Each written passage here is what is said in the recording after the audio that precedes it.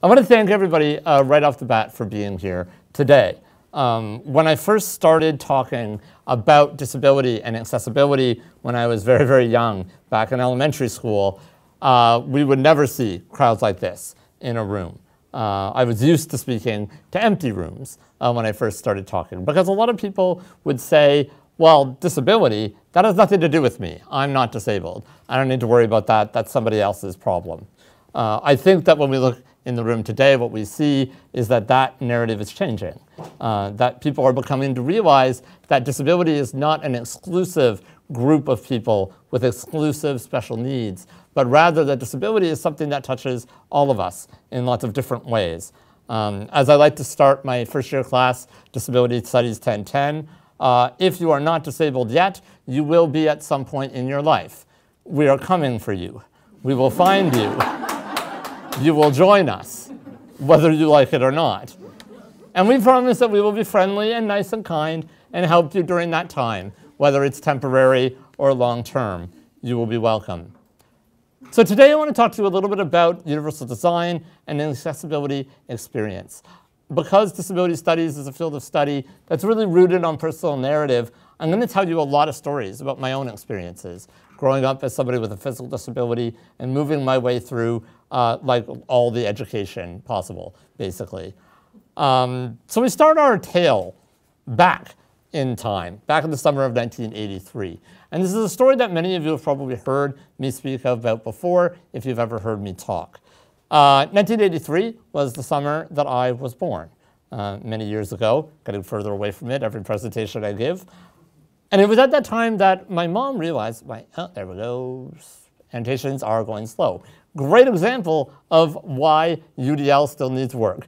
We're trying, but as you'll notice, the captions are not going to always be correct. PowerPoint captions are not the best and definitely shouldn't rely on them. But I figured better than nothing. Oh, no, not available right now. That's okay. Okay, here we go. So, summer of 1983 is the year that I was born. It was at that time that my parents brought me home and realized very early on that something wasn't quite right.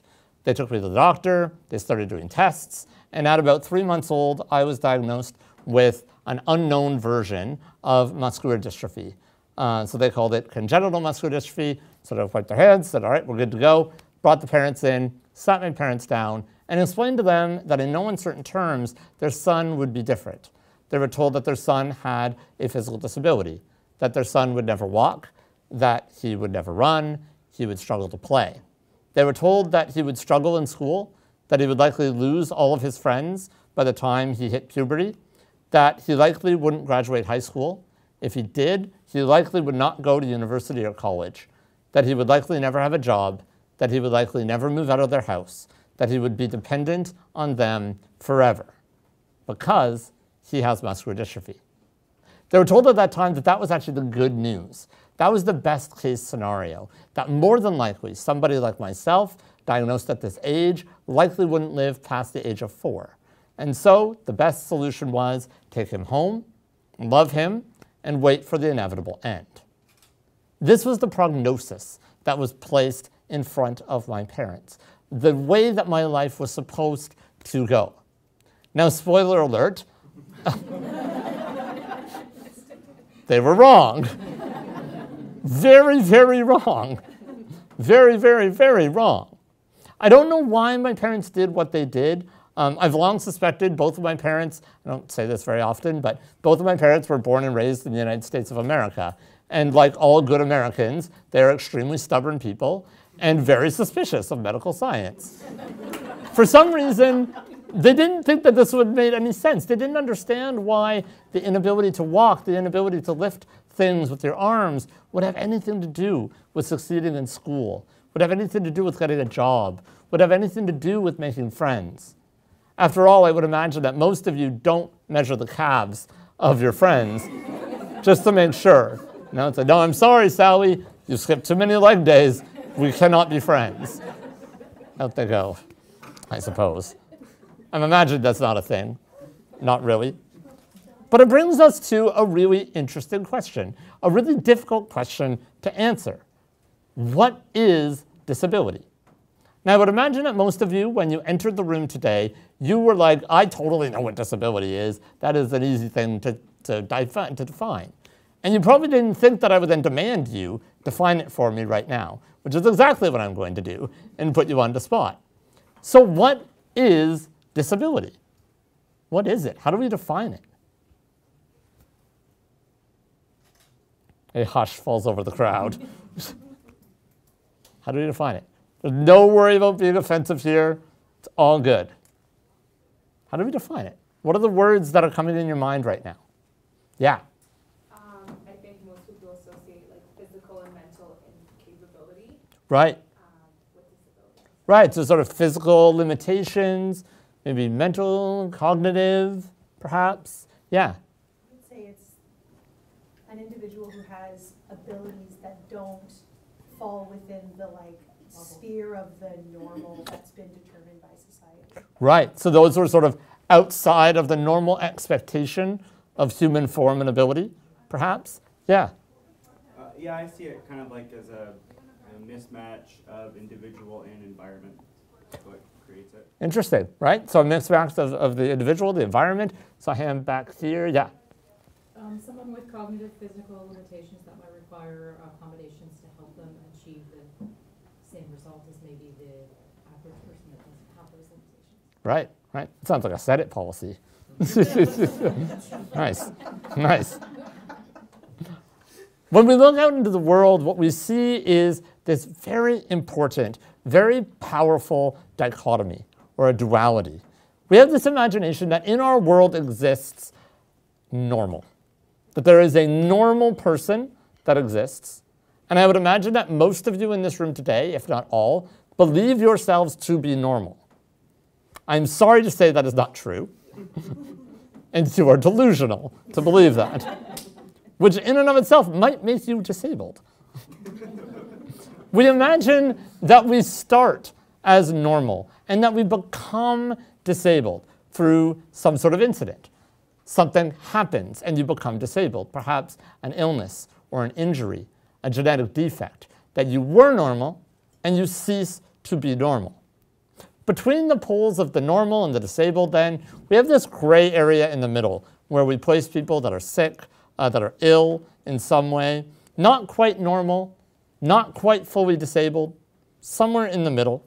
They may have limitations now, but we believe that sick will get better.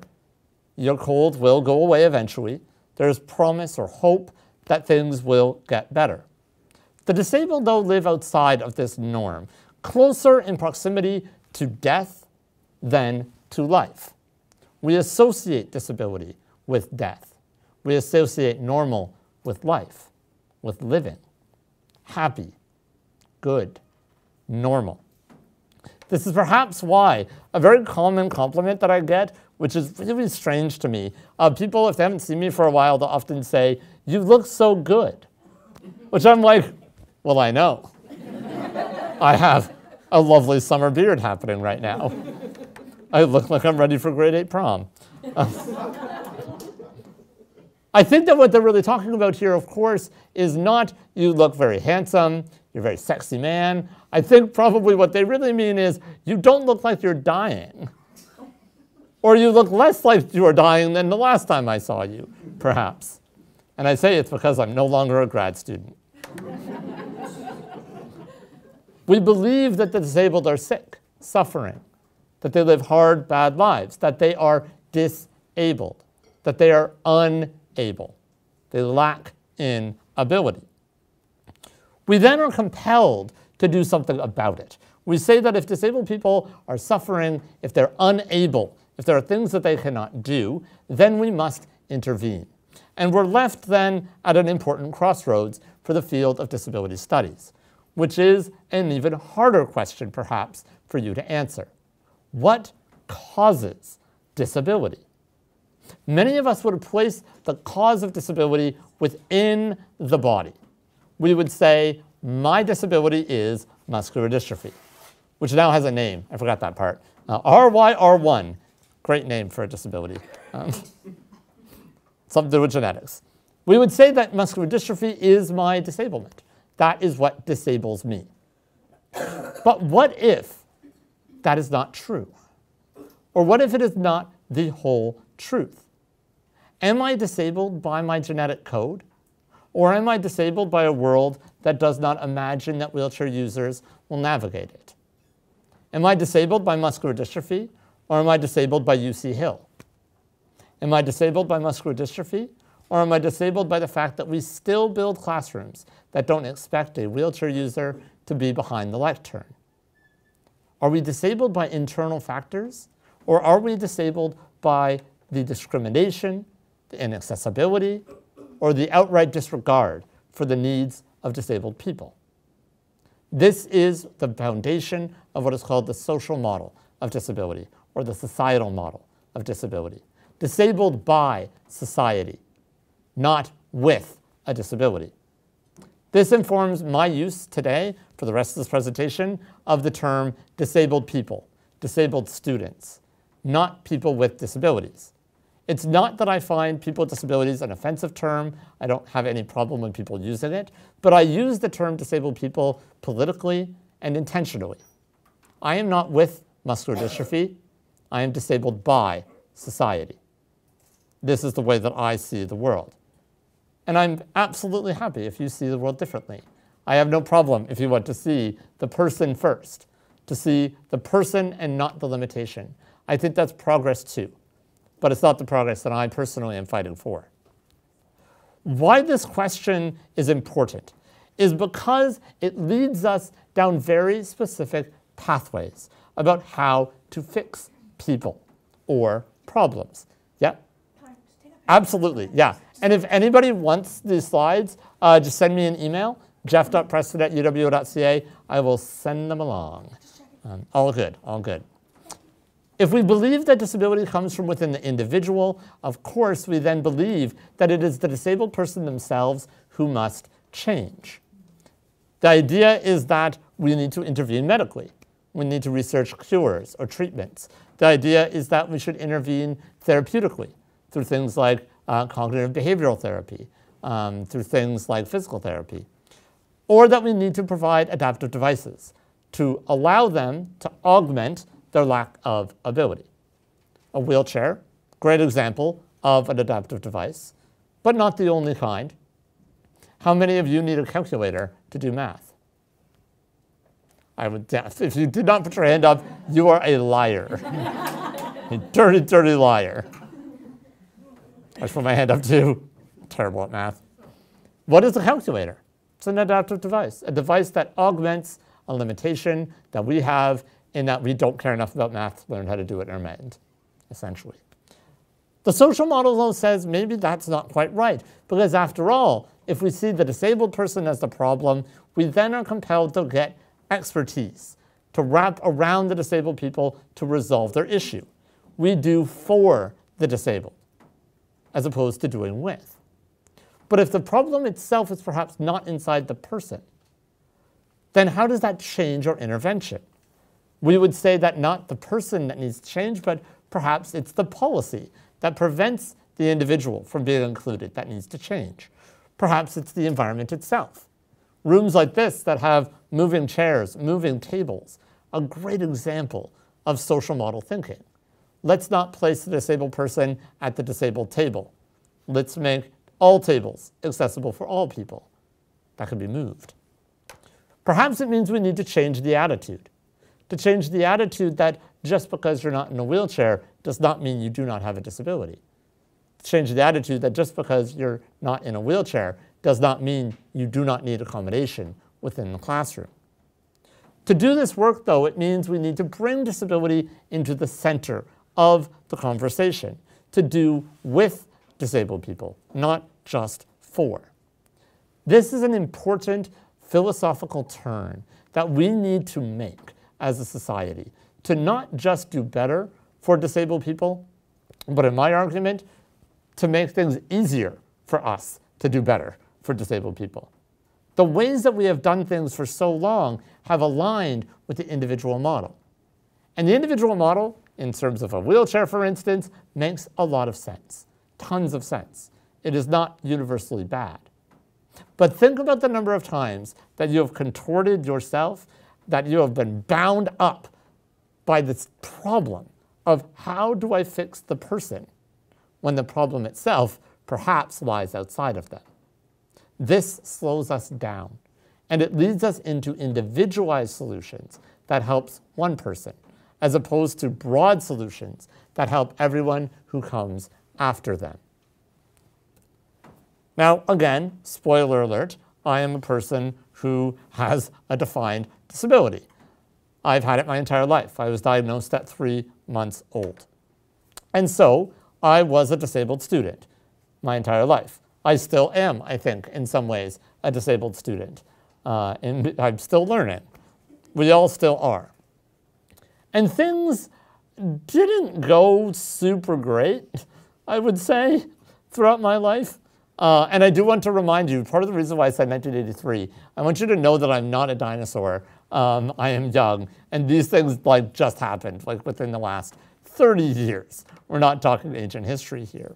But I do want to share some of my experiences and the ways in which we did things not so great and the ways in which we did things actually a lot better throughout my time. So they're not so great.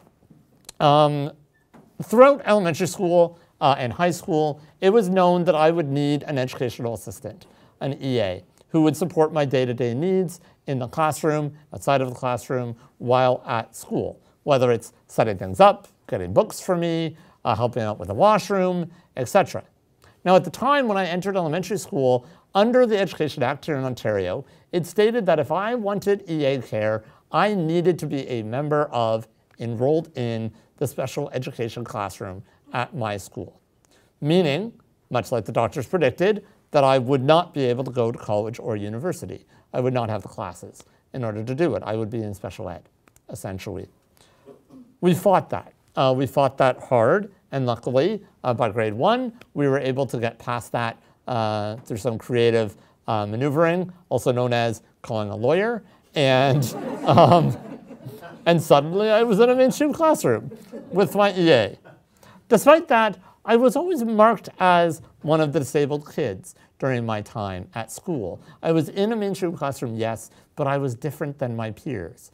I rode the small bus, the special bus, the short bus, as it's sometimes called, to and from school, where I made some amazing friends with other students that had disabilities, almost all of them, actually no, all of them, being members of the special education class. I did not take classes with them, but I formed friendships as we rode on the bus. But riding the special bus meant that I needed special accommodation. It meant that I had to leave class early because the special bus had to get out of the way for the regular buses. There were often times that I would arrive home before classes had even ended. That's how early I would sometimes have to leave. Not that I complained about it as a child. Often I was required to sit with the other disabled kids during assemblies. There was no ability for me to sit with my classmates because I'd be in this giant wheelchair. They'd all be sitting on the gym floor. So I was placed with the other wheelchairs at the back of the room. The only accessible washroom as well was in the special ed classroom. This is both in elementary school and high school, meaning that if I had to go to the washroom, I had to leave class, go to the special ed room, find my EA, and then access the space. This was simply easier for them, easier to produce an individual bathroom that fit my needs, as opposed to making sure that all bathrooms would fit my needs. I've often wondered what types of things I missed out on in the bathrooms.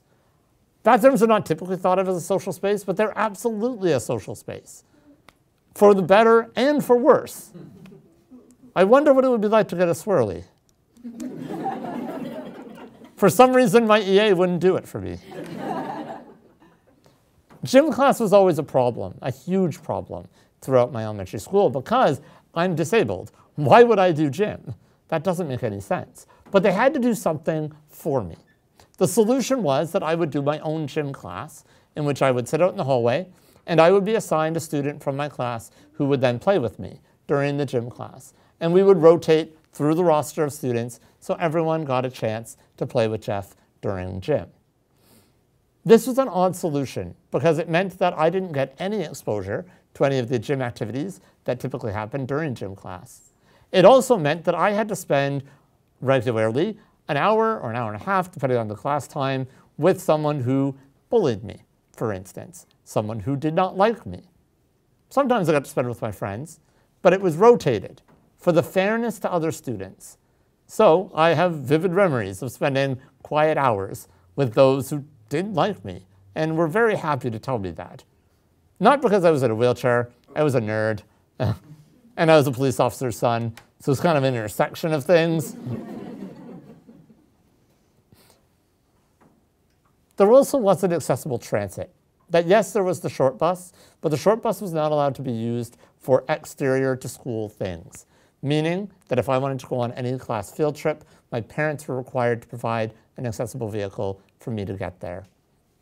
Again, this meant missing out on those fun long rides to Toronto or the OAC, where friendships are strengthened, where relationships happen, where some dating starts and ends by the time the bus starts and by the time it ends. Not only that, but I also was required to use a special table. None of the tables in my school were really worked for me. And so as a result, I was provided with this portable, it was not portable. It sort of looked like this, but it wasn't put together. So before and after every class, I would have to set it up, get all my stuff onto it, use it, take my stuff off, break it down, and then move on to the next class. This is because I used the laptop to write with, so I needed to be near a plug. And the desk was fairly large, which meant that there was only really one spot in each classroom where there was a plug and where the desk would fit. And that often meant it was not where the other students were sitting. So I would sit alone, sometimes with one or maybe two other desks near me, which they would also sometimes rotate people through, as though it was some special privilege to sit with me, which it was. Great sense of humor. It meant always sitting at the front, always being watched by the teacher, not being able to hide in the back like I always kind of wanted to do. In high school, it meant leaving class early because in order to get me from one classroom to another, hallways fill with backpacks and smelly boys, and so I would leave class early. As I start to think about it, I'm leaving class early to catch my bus, I'm leaving class early to move to the next class. I'm starting to wonder how much class I'm actually missing out on. And in fact, there's another little interesting factor, which is that typically sex ed provided in gym classes. So after elementary school, I no longer had sex ed. I don't know how that works. Thankfully, that's not true. I have the internet. That's all it's for, really. I had no idea, though. No idea. I missed out on many of those really important conversations. Important conversations about being safe, important conversations about rights. This is an experience that is replicated for many, many, many people with disabilities in Ontario. In fact, those with intellectual disabilities, there's often a fight to prevent them from getting sex ed. The belief being that it's better that they don't know, because if they know, they'll want to try. Spoiler alert, they're going to try, whether they know or not. I then arrived at university, and things changed a little bit. Suddenly, I didn't hate school so much. It didn't suck as much as high school, elementary school. Maybe it's because I was at Western. Probably because I was at Western in a lot of ways. At the same time, there were still some difficulties. For instance, exam accommodation was still seen very much as a special privilege. An important note, almost all of my professors were extremely supportive of my requests and needs. Most of my professors, very much so, were happy to support me in any way that I required, in any way that I requested. But what does that mean that I got a free pass, that my needs were never questioned, despite the fact that professors continue to request additional documentation, further notes, mass suspicion of those who have non-apparent disabilities? How do we draw this line so firmly, and why? Some things that I was told during my time in university in relation to exam accommodation. I was told, if you cannot do it like other students, then really, should you be here? I was once told, university is a privilege, it is not a right. It shouldn't be for everyone. I was told that accommodations just make it easier for you. How is that fair for the other students? Also, of course, because I have a compromised immune system, the most likely time for me to get sick is at the change of seasons, which is exactly when we place university exams. Not to mention, the university campus is quite literally a biohazard zone and should never be entered without a full hazmat suit. Students in universities like Western are very generous with their germs. I caught everything. I got pneumonia every year, at least once during an exam period. I would regularly need to take my exam and shift it into either the summer or into January. So rather than getting ready to start a new term, I was writing makeup exams, still finishing off the work from previously. I also got shingles once. Apparently that's a thing that just happens. That was fun, really fun. It also made, though, for a real trouble when it came to pop exams or pop quizzes. Because after all, I needed a keyboard to type. I needed a keyboard to write. This was a bit of a problem. How do you have an exam that you're not supposed to know about when it happens? Typically what this meant was that either the professor would need to tell me in advance and I would book with SSD, and that's how we would do it. But then I would know when the tests were, so they weren't pop quiz. So is it still fair? Is it the same? Am I getting special treatment? Or the pop quiz would happen, I would have to leave the room, and then I would book with SSD to write it at a later time, which wasn't ideal either. I regularly missed classes because of a lack of transit here at Western. In my first year, I went 1 week where I said I would only go if the accessible vehicle picked me up. I had 15 hours of class that week. I made it to 2. 2 hours because I refused to walk through the snow again by myself, get stuck again by myself. We have a new system here, the Western Access van, and that never happened again after that service was implemented.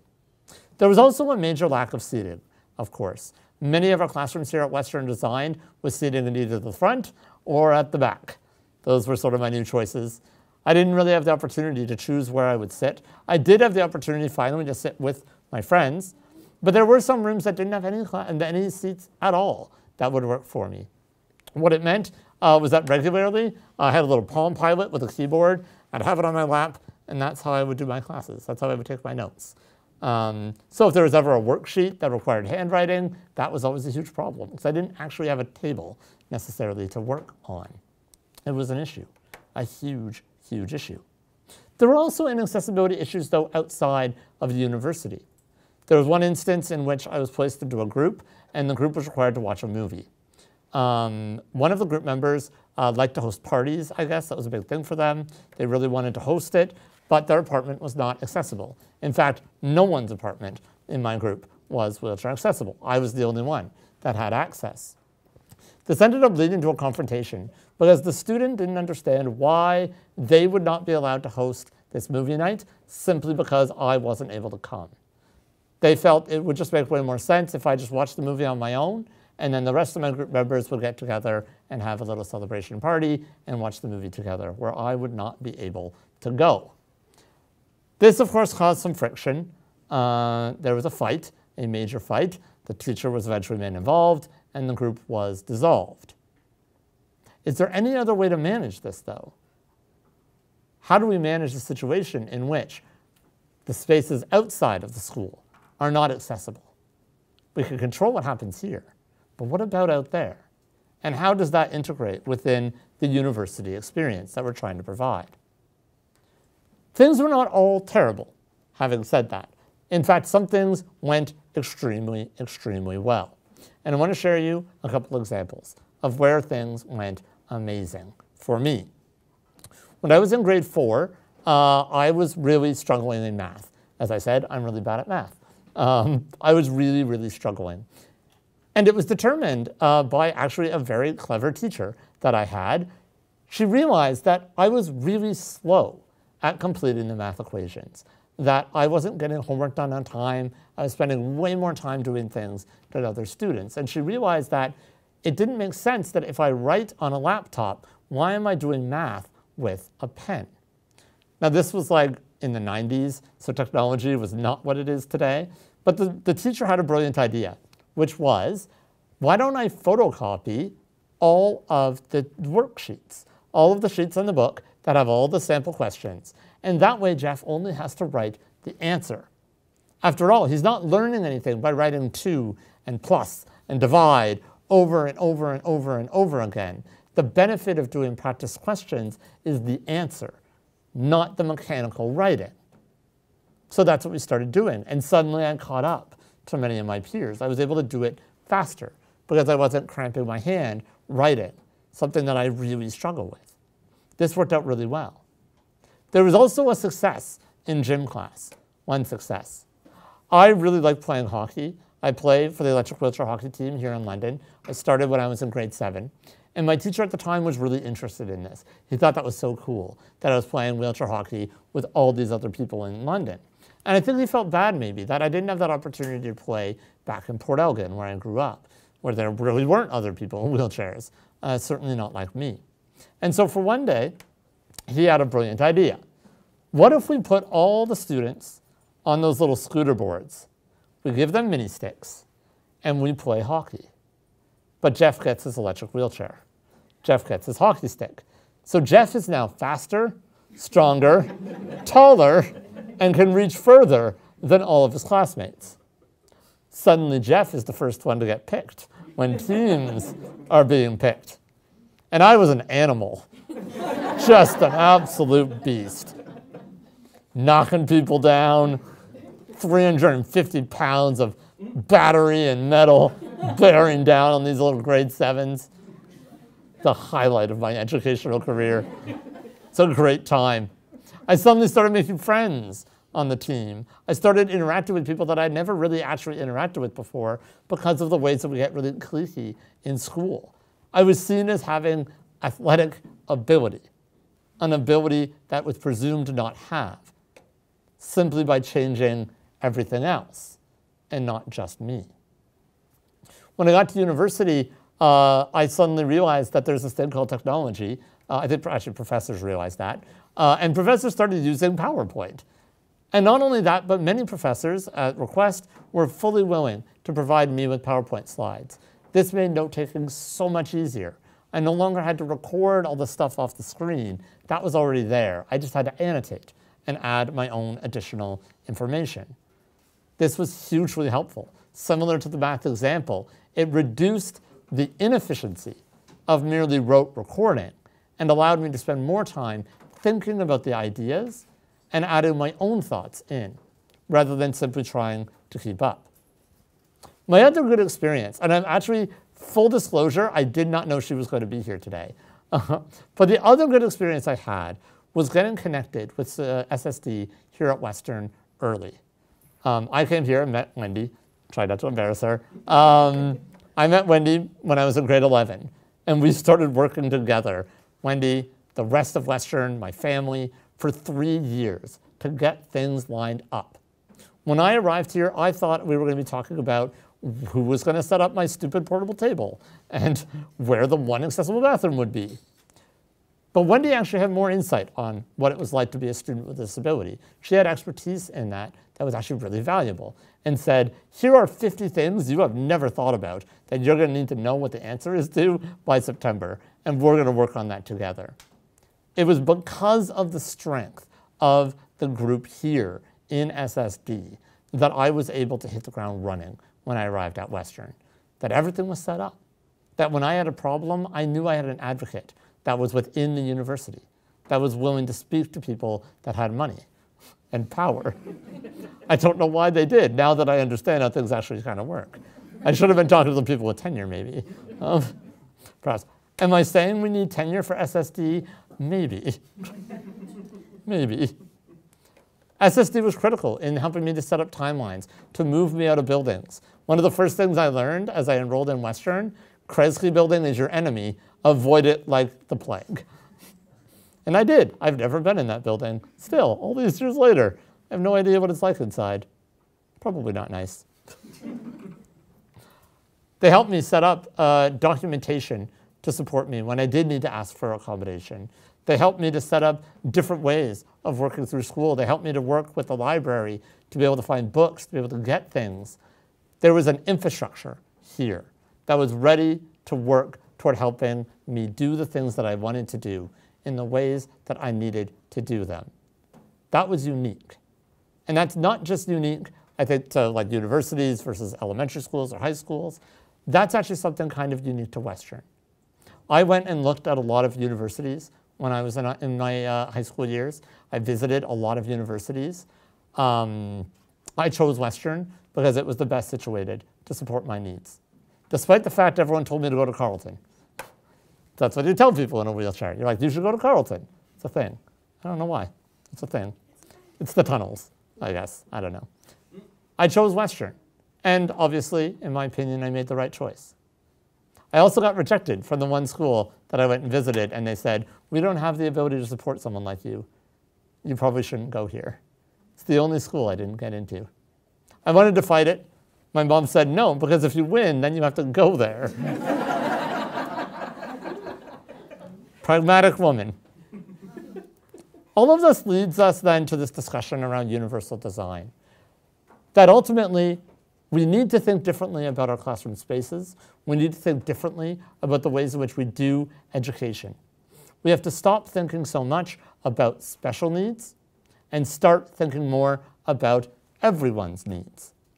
To let go of the requirement for documentation and to understand and agree that disabled people are experts in their own needs because they have been living it their entire life. They are the experts you should talk to. Now, I was going to talk all about CAST, but that's boring, so I don't want to do that. But CAST.org, this is sort of like the North American standard in UDL. They have so much information on their website, so many ways of thinking differently about the classroom. I highly recommend you check it out. It is incredible. There's tons of stuff, very cool stuff. CAST.org, CAST.org. Lots and lots of great stuff. And they update, so this is their sort of broad rubric that you use to work your way through their guidelines to make classrooms more accessible, not just to disabled students, to all students. They sort of have dropped that part of their requirement out. It's not about disability anymore. It's about making better learners, being better teachers for all people. And they update these standards regularly. It's all based on research that they've been doing in their center in Massachusetts, and it's very cool stuff. But it bores me. So we're going to talk about something better instead. I wanted to bring a bit of a different perspective to this conversation. I wanted to talk to you a little bit about open access, done by an artist, actually, Carmen Papalia, who brings us a different perspective on thinking about universal design. Carmen is a blind performative artist. The image here, he does lots of very cool things. Most notably, he likes to play with sight canes. He is blind, and he thinks about the ways in which canes speak his identity to people. That you see the white cane, and it's saying, I'm blind, I'm blind.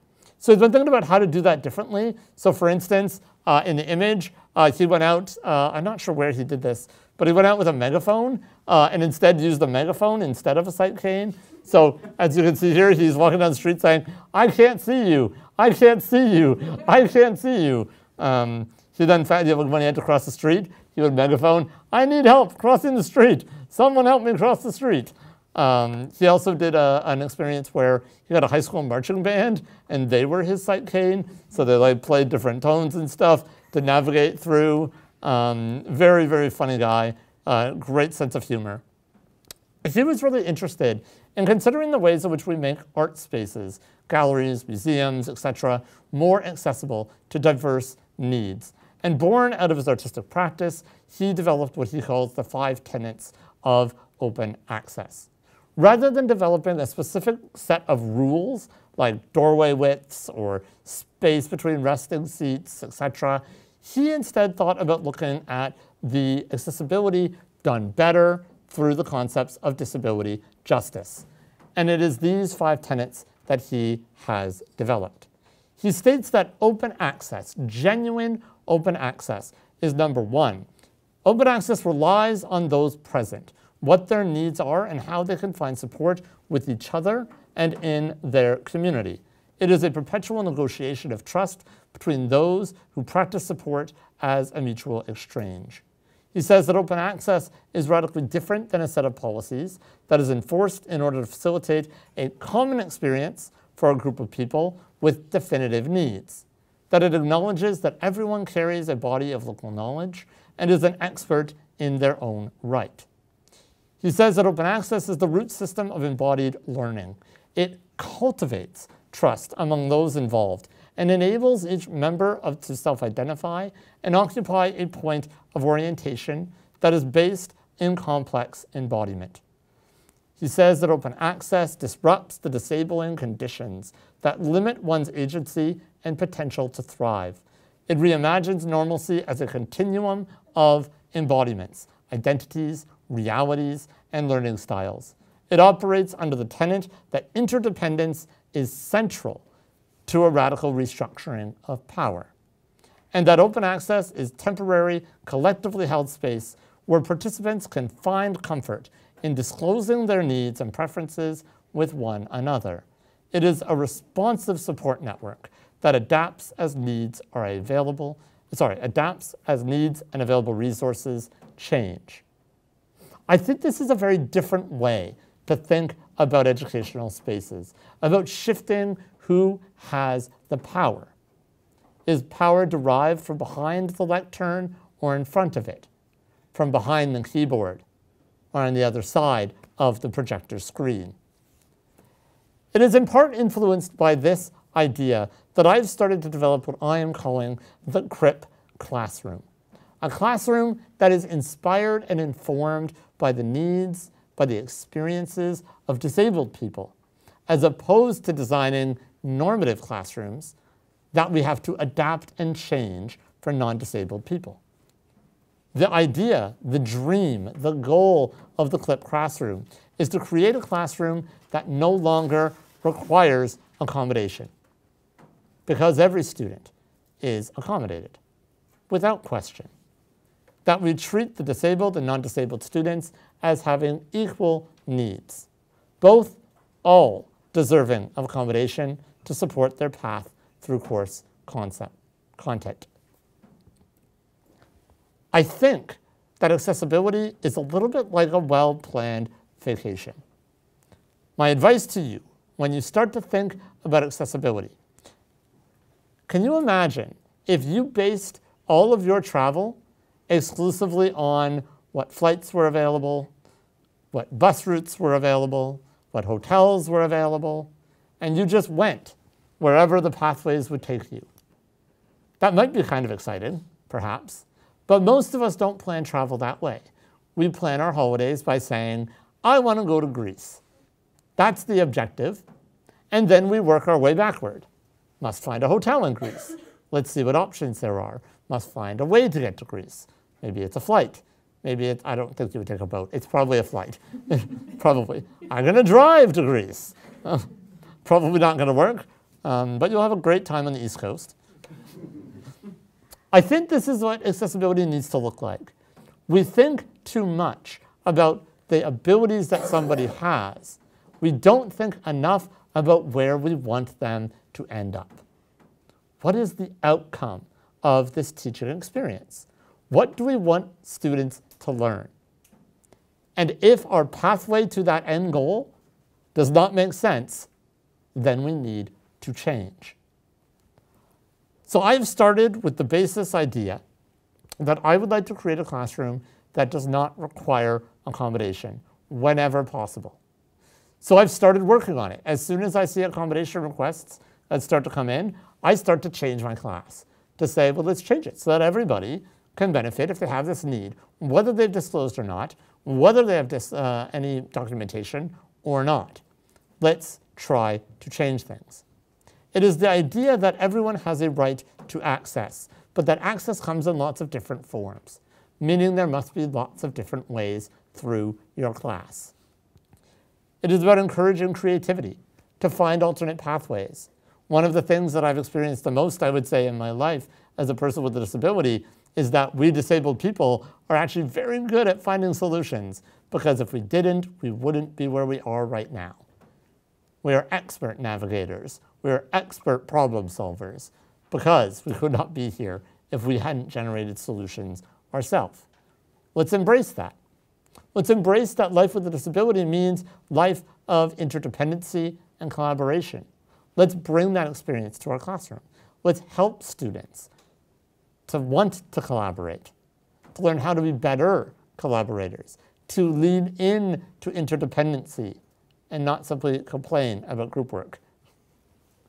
Let's reimagine the space. To do that, I'm going to give you 3 really quick examples about things that I've been doing differently in my classroom. Number 1 is the syllabus. The syllabus is, of course, the contract that you hold between yourself and the students. But we rarely think about the syllabus as an important tool for accessibility. Clarity of information, presenting information in different means is important. So I, for instance, provide both text-based outlines of when things are due, as well as very colorful chart-based things. Because some people need the text bullet-pointed list. Some people do better visually, with lots of different colors, things that are coordinated. I've started to think about the ways in which I assign assignments. When are things due? Are they due because of educational practice, or are they due because midterms are after reading week? Final exams are before Christmas. Final essays are due, what does the Senate say now? Not like a few days before the end of term, more or less. But if you have tenure, maybe they are. Who knows? Because that's how I did it when I was in university. So they should suffer as I have. Are we trying to suffer, or are we trying to teach, trying to develop, trying to learn? This means, though, structuring your lectures differently as well. Multimedia, something that I've not done a great job of today, and I apologize, but I was like, 1 hour, I have so much to say. Using video, using audio, having lots of different formats of information, because not everyone learns best with what I've been doing to you right now. Some people need conversation. Some people need discussion. Some people need to read, to see, to hear in different ways. Lots of different ways of presenting information is critical. But of course, we need to think about access. Do not show a video if it is not closed captioned. Closed captioning is not just for people who are deaf and hard of hearing. I love captions. I have no hearing impairment. I use them all the time, and everything I can. It's on my TV, it's on my Netflix, it's on my Crave, it's on everything. Because I realized I was missing a lot of stuff in movies and TV shows by not having captions. You'd be shocked. If you haven't done it before, watch a movie you love with captions on and be shocked that you may have missed a really funny joke because it was so fast, you just didn't hear it right. Play on words especially. Not only that, but they're getting very creative in how they describe like audio in things, and it just adds another joy to hearing things. Yeah, it's fantastic. Poignant music everywhere. Poignant music, poignant music. Very important. I think about the ways in which breaks are critical. That not only do we have very low attention span as humans, but we also have reasons that we need to get up and move around. That perhaps the student has to go to the washroom, that they need a break. They can't sit for 3 hours. So I structure my classrooms on 45 minutes, 15 minute, 45 minute, 15 minute, and 10 minutes early, 15 minutes ideal, if possible, sort of thing. Give people longer breaks. You don't need to just pound people with information for 3 hours straight. They're not getting anything after the first 15, 20 minutes, give or take. You laugh, but I'm totally serious. And then you add in things like Facebook and all text, cell phones, and all that. They might not actually be getting anything. Full stop. Full stop. It's also, though, about thinking differently about the ways we engage students in classrooms. I've started getting students to do things like live tweeting during my class. Live tweet, use the hashtag. Now you now have a combined note, a note that all students can benefit from.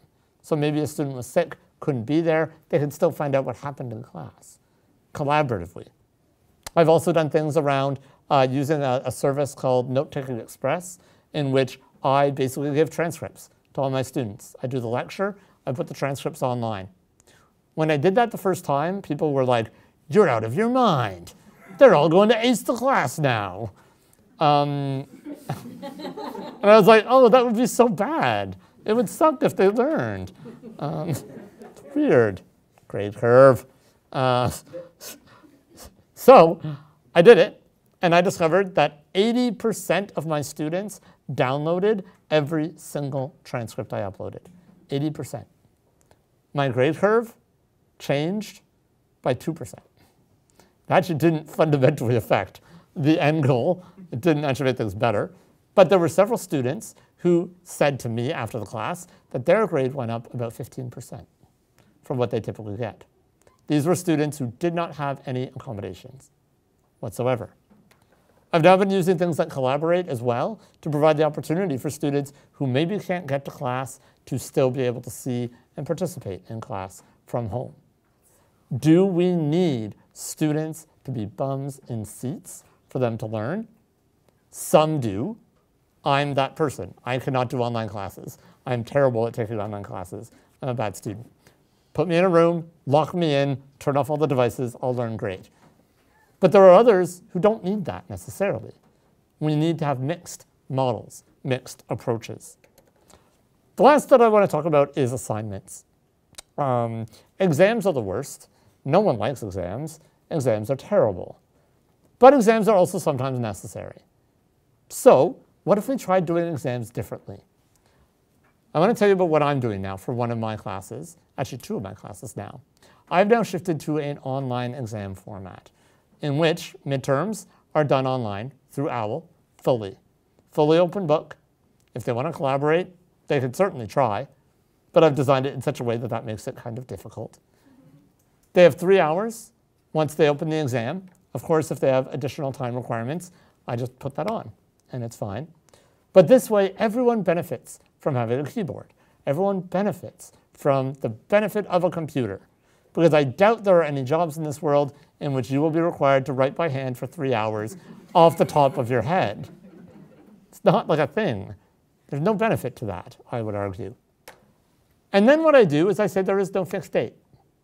So the exam opens on Monday, and you have until the end of day Friday. Do it when it works for you. If you wake up on Tuesday morning and you're like, I am not in a position to write today, cool. Write on Wednesday. Write on Thursday. Do it at the very last minute on Friday.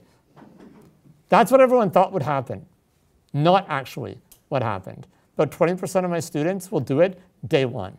They're like, I'm ready to rock and roll, let's do this. Monday morning, they're done. They do it right away. Most of my students, like 90% of them, I don't know if I've just messed up my percentages. Yeah, I did, totally. So like 65%, most of them are done before Thursday. A lot of them do it on Wednesday for some reason. Seems to be the day. They're like, hump day, let's get rid of this. In fact, in the 3 years I've been doing this now, I've only had 2 students do it in the last possible time slot. Only 2. That's it. And what have I noticed? Far less accommodation requests. I'm not getting doctor's notes. I'm not getting, I'm overwhelmed. I'm not getting, I have another assignment that's due and I have to do it right now.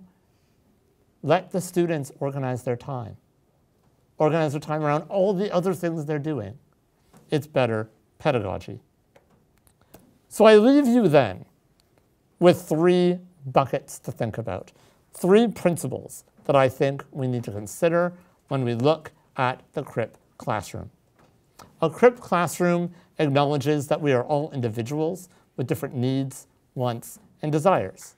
The CRIP classroom abhors the one-size-fits-all model because it operates from the base knowledge that we are all fundamentally different. No diagnosis is the same. No person is the same.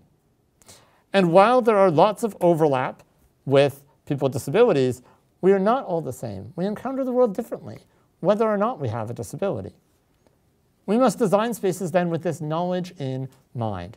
Yes, there is room for generalization, but no, people must not be forced to conform to these generalizations when they simply do not fit within that box.